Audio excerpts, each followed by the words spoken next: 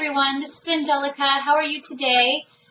So today I'm going to talk about Saturn. I'm going to talk a little bit about where you might have Saturn in your natal chart and how that will affect you, and then also where Saturn is currently. It's in Scorpio, the sign of Scorpio, and how that will be affecting you and what house that will be in. I'll kind of just run through all the signs and let you know where Saturn is.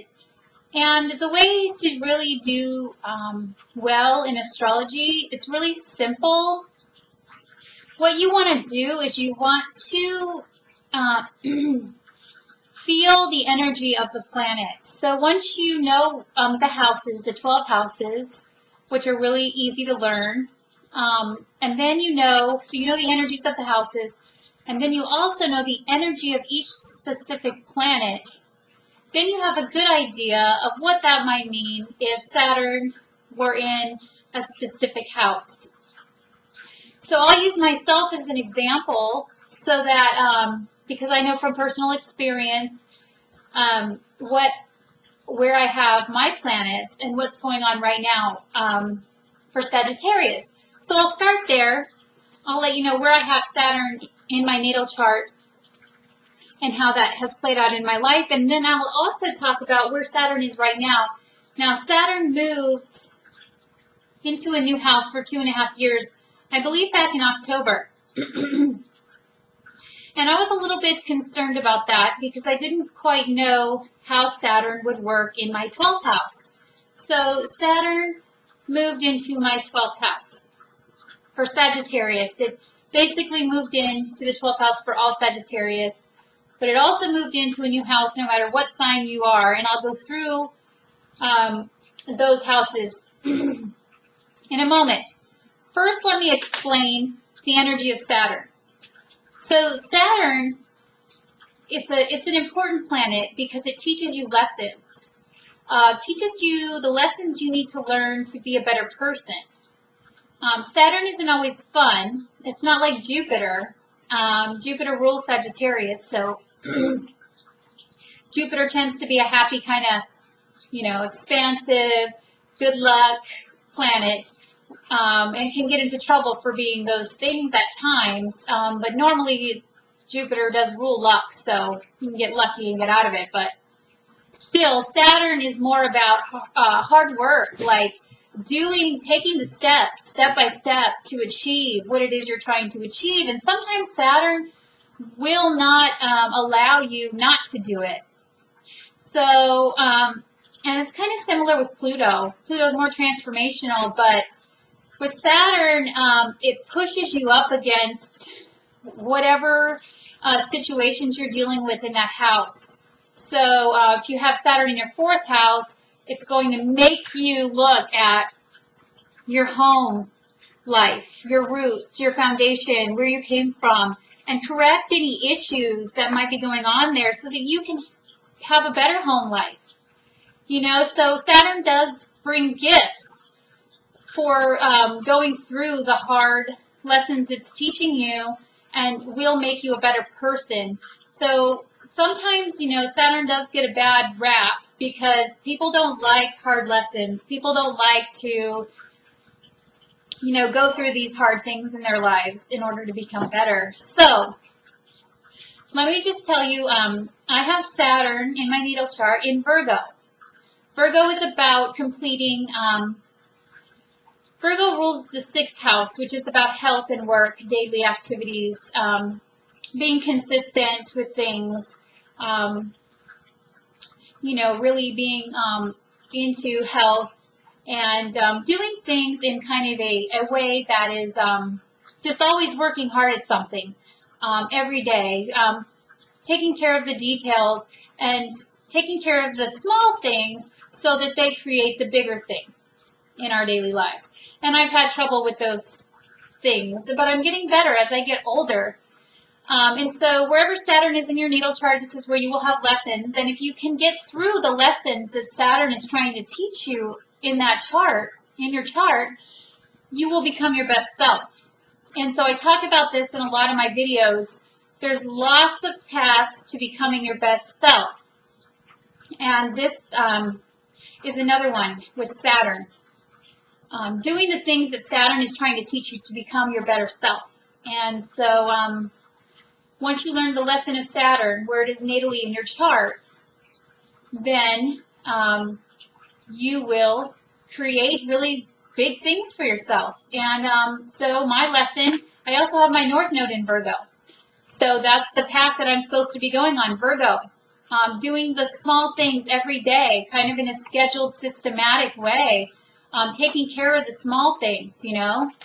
Things, I'm more creative. I'm more kind of, because I have Pisces in my South Node, I've already come from this dreamy kind of spiritual other dimension, and I've got that covered, like I know all about that, but here I am on the Earth trying to learn my North Node, and I'll do another video on North Node, but to have that with Saturn and the North Node is big lessons for me with Virgo, and I love Virgos. They're some of my favorite people, actually, so because I learn a lot from them, and I love to learn. I want to be my best self. Okay, so now that we know that Saturn is about teaching lessons, I'm going to go through and talk to you about where Saturn is in your chart. I'm just going to go through all the 12 signs and tell you, since you know the energy of Saturn, what house it's in for you, and it's going to be in the early degrees of the signs. So I'll start with Sagittarius because that's me and I can give you an example. Sagittarius, Saturn moved into the 12th house. My birthday is November 23rd. I'm right in the beginning of the sign of Sagittarius, on the cusp of Scorpio. So Saturn will be really affecting people earlier in the signs, okay? So the 12th house rules the unconscious, rules the unseen, rules the things like within us that we really need to, well, we don't always need to, but it's kind of the underlying of our being. What's underneath our unconscious, you know, emotions, feelings, things hidden deep within that we didn't always know we had until Saturn hits the 12th house. And I read a couple months before this was going to happen because I've been researching it because I'm like, whoa, I don't even know what to think of that. You know, a little bit concerned.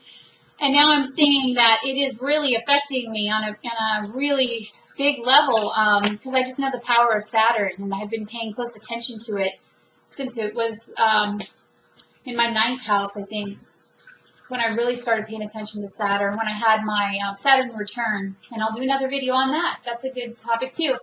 So anyway, Saturn is making me pay attention to and work through my deeper underlying emotions and feelings. And wow, that's not fun all the time. That's really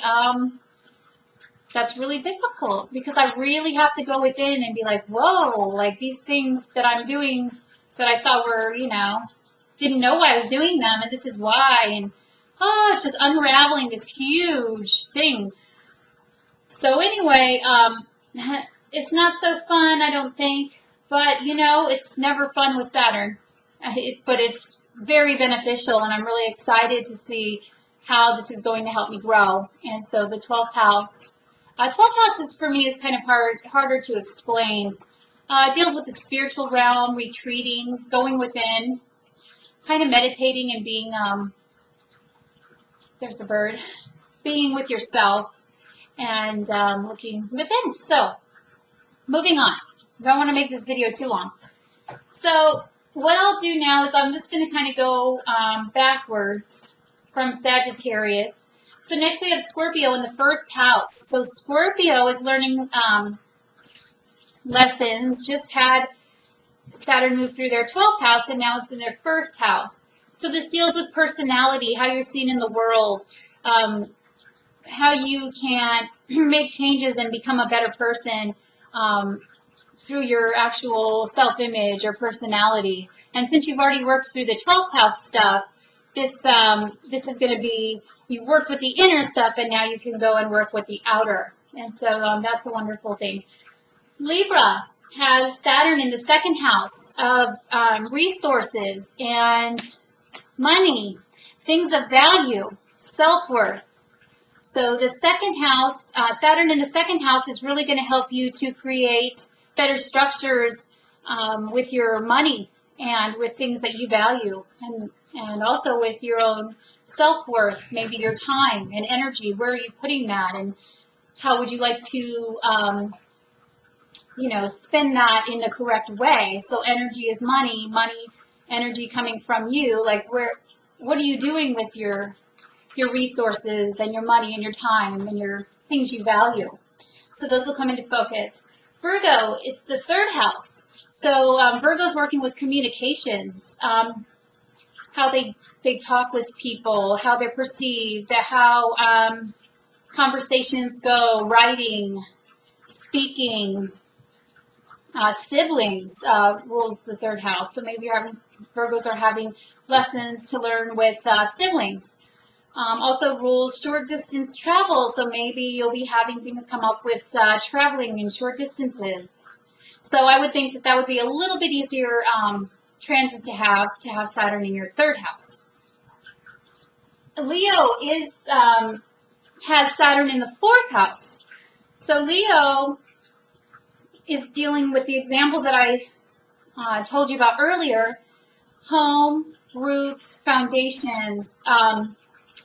Where's our home? Like learning lessons in how we feel safe in our home base.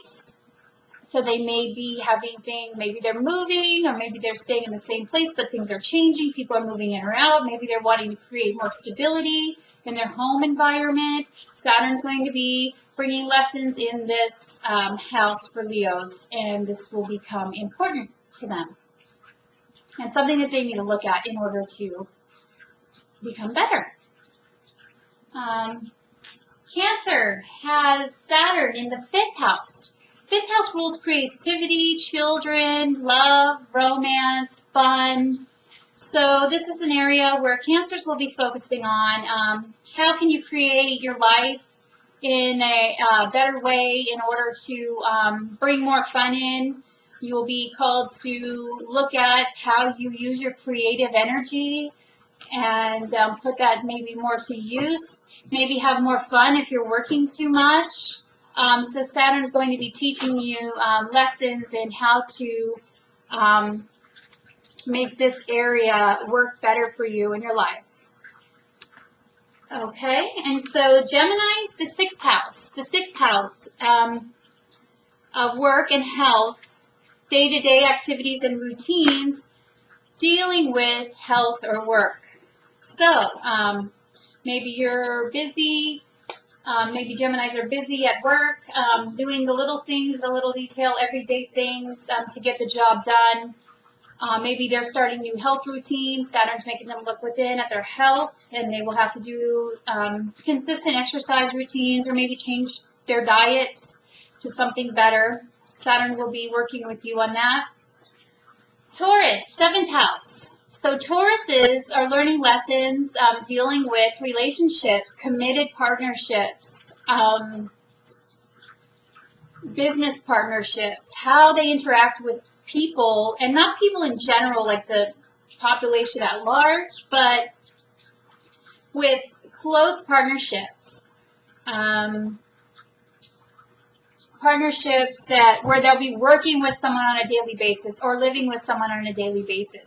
So Saturn will be teaching you lessons on how you're going to be interacting with your significant other or with your business partner, and how you can create a more stable, sustainable relationship in order to grow as a person. All right, so Aries, we have 8th house. Saturn's in your 8th house of deep intimacy. This is another money house, but it's more shared resources, possibly like dealing with inheritances and sexual relationships.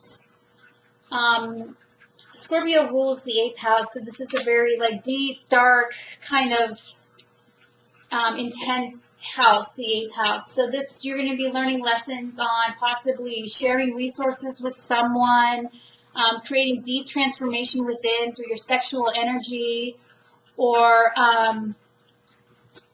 creating a deeper bond. Like if you already have a committed partnership, creating a deeper bond with that person, kind of almost on like a spiritual level, and taking it further into like a more spiritual kind of realm. Okay, so Pisces has Saturn in the 9th house. So Saturn in the 9th house is dealing with long distance travel and education, philosophy, religion. So you will be possibly maybe being pushed to really take a look at your education. Maybe you want to go back to school, go back and get more higher learning. Maybe you'll be learning lessons through traveling to distant places, maybe to another country. You'll be opening your eyes more to different cultures, different ways of seeing things, you know, bigger picture of what's possible, possibly new like religious subjects and stuff like that. So, okay, Aquarius. Aquarius has Saturn in the 10th house. So now Saturn's going to be here for about 2.5 years, to let everyone know. So Aquarius, you have Saturn in the 10th house, meaning you're going to really be focusing on your career, how you're seen in the world through your work, public recognition. Saturn's going to ask you to work even harder at your job in order to get the recognition that you deserve. So it's going to be hard. I remember having Saturn in my 10th house, and actually my experience with it was great because it was really hard for me to do the things I had to do at my job, but when I did them, I became the top salesperson in all of the whole North Bay of California, which is all San Francisco, and I'm way up in Santa Rosa. So, I mean, after about 1.5 years, I was at the top, and but I worked really hard to get there. So Saturn in the 10th house is actually a real blessing, and it's a great transit to have. You just have to work really hard with it. So, the last one's Capricorn. Capricorn, you have Saturn in the 11th house. So this is going to really make you see how you work in group situations, social situations. How do you work with others, group organization. Your hopes, dreams, and wishes will come into focus. Like, what are your deepest held hopes, dreams, and wishes, and how can you work harder to achieve those things and to work better with people out in the world, in social situations, community projects. These will all be coming into focus. Now, just to remind everyone, Saturn's not easy. Like, you know, when Saturn moves into the house, or it's moving over, like, you know, the first degrees of it, or the middle degrees, or the last degrees, depending upon when you were born, when it's really hitting you, it's like, whoa, some of the things that you didn't know were there will come into focus, and that can be hard. People don't like to look at the hard stuff. They like to just fly right over that and get to the good, you know, the good stuff. But, you know, this is life. There's good, there's bad. We've got to just kind of take more of a neutral approach to life. And kind of, you know, not let things get to us, whether it's really good or really bad. Kind of just be neutral, you know, because there's always good and bad. And if Saturn's teaching us lessons right now, we'd be thankful. This is great. This means I'm going to become a better person. This means I'm going to be all that I can be now. And it's going to continue to grow and grow. So I hope you enjoyed this video. I'm going to also be making some other astrological videos talking about some of the other planets and possibly where they are in your chart, because I know you guys, I can tell by the views on YouTube that you guys really like astrology. And I'm really good at it. Well, I like to think that I'm good at it. I've been studying it for 15 years or so, and so I understand the energies of the houses, and I really understand the energies of the planets, and I also understand from just my own experience of the planets moving through my own chart, and that's what I like to talk about, my own experience, how this works. So thank you so much for watching. Bye-bye.